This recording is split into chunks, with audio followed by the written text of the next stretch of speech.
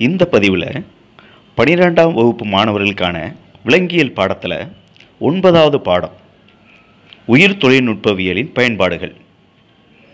இதில் பாலிமரேஸ் சங்கிலி வினை பாலிமரேஸ் செயின் ரியாக்ஷன் என்ற தலைப்பினை பற்றிய பதிவினை பார்ப்போம். பொதுவாக மனிதனுடைய செயல்பாடுகள் மற்றும் பண்புகள் இது எல்லாத்துக்கும் காரணம் நம்ம உடம்புல குறிப்பாக டிஎன்ஏயில் இருக்கக்கூடிய ஜீன்கள் தான். மிகவும் பயன் தரக்கூடிய புதிய பண்புகளை உருவாக்கக்கூடிய அந்த குறிப்பிட்ட ஜீன்களுக்கான டிஎன்ஏ துண்டுகள் தான் நொதிகளாகவோ ஹார்மோன்களாகவோ புரதங்களாகவோ உற்பத்தி பண்ணக்கூடிய டிஎன்ஏ துண்டுகளாகும். இந்த டிஎன்ஏ துண்டுகளை எண்ணற்ற ஒத்த நகல்களாக உருவாக்கக்கூடிய ஒரு தொழில்நுட்பந்தான் பாலிமரேஸ் சங்கிலி வினை. இந்த தொழில்நுட்பத்தில் பொதுவாக 3 படிநிலைகள் காணப்படுகின்றது. முதலாவது படிநிலை இயல்பு திரிபு நிலை டீநேச்சுரேஷன். இரண்டாவது படிநிலை இலை பதப்படுத்துதல் பிரைமர் அன்னிலேஷன். மூன்றாவது படிநிலை இலை நீட்சியுறுதல் பிரைமர் எக்ஸ்டென்ஷன். இந்த 3 படிநிலைகளை நாம் வரிசையாக பார்க்க இருக்கிறோம். முதலாவது படிநிலை இயல்பு திரி நிலை. இந்த நிலையில் பார்த்திங்கன்னா இந்த டிஎன்ஏவை கொண்ட ஒரு வேதிக்கலவையினை 95 டிகிரி செல்சியஸ் வெப்பநிலைக்கு சுமார் 60 செகண்டுகள் வெப்பப்படுத்தப்படும் போது இதில் இருக்கக்கூடிய டிஎன்ஏ இரட்டை சுருளானது 2 தனித்தனி இலைகளாக பிரிகிறது. இதைத்தான் என்ன சொல்கிறோம் அப்படின்னு சொன்னால் இயல்பு திரிநிலை என்று அழைக்கப்படுகின்றது. இந்த 2 இலைகள் புதிய டிஎன்ஏக்களை உருவாக்கக்கூடிய அச்சுவார்ப்பு டிஎன்ஏக்களாக செயல்படுகின்றது. அடுத்த நிலை பதப்படுத்துதல் நிலை பிரைமர் அனிலேஷன். இந்த நிலையில் வேதிக்கலவையினை இப்போ என்ன செய்கிறோன்னா வெப்பநிலையை படிப்படியாக குறைக்கிறோம். அதாவது 50 டிகிரி செல்சியஸுக்கு கொஞ்சம் கொஞ்சமாக குறைக்கிறோம். அப்படி குறைக்கும்போது இது கிட்டத்தட்ட ஒரு 30 செகண்டுகள்.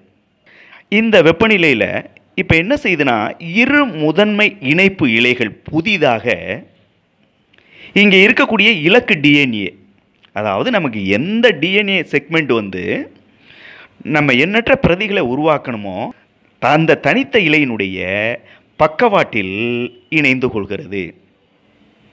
இது இலை பதப்படுத்துதல் நிலை என்று சொல்கிறோம்.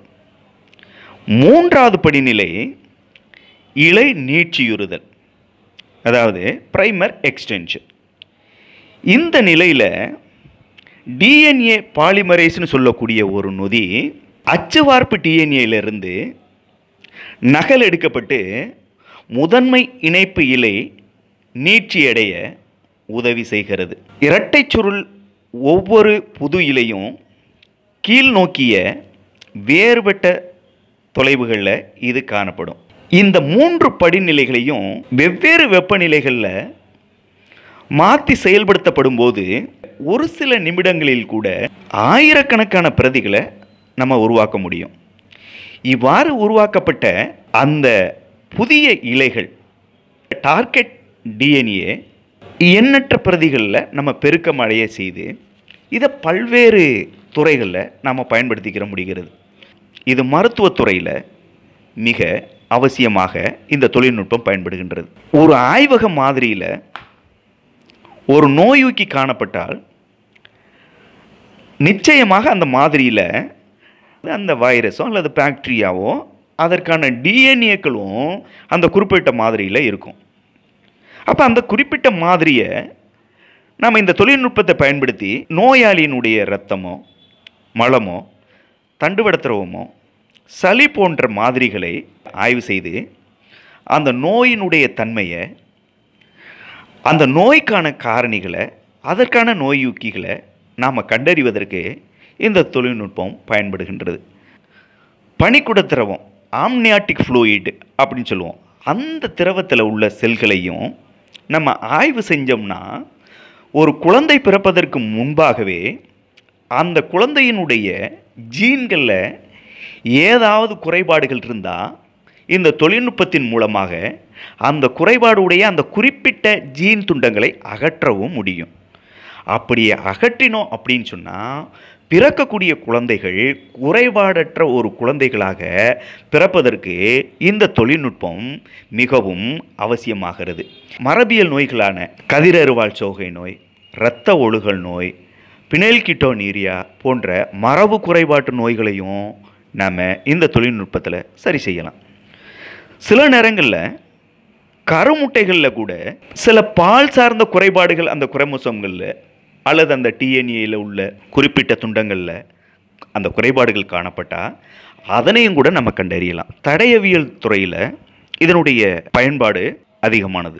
குறிப்பிட்ட அந்த குற்றவாளிகளினுடைய உடல பகுதியில் எடுக்கப்பட்ட ஏதாவது ஒரு பகுதி, குறிப்பாக இரத்தம், மயிர், விந்து திரவம் போன்றவற்றினுடைய மாதிரிகளிலிருந்து அந்த குறிப்பிட்ட டிஎன்ஏயை ஒரு சில நகல் இருந்தால் கூட அதனை இந்த தொழில்நுட்ப முறையில் எண்ணற்ற டிஎன்ஏ பிரதிகளை உருவாக்கி அந்த குற்றவாளிகளை எளிதாக கண்டறிவதற்கு பயன்படுகின்றது.